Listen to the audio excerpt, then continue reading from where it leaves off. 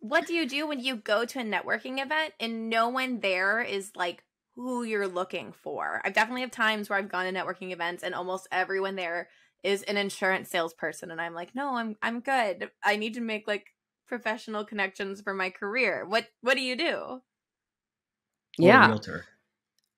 Yeah. I was like, you never know. You never know who can connect you with who.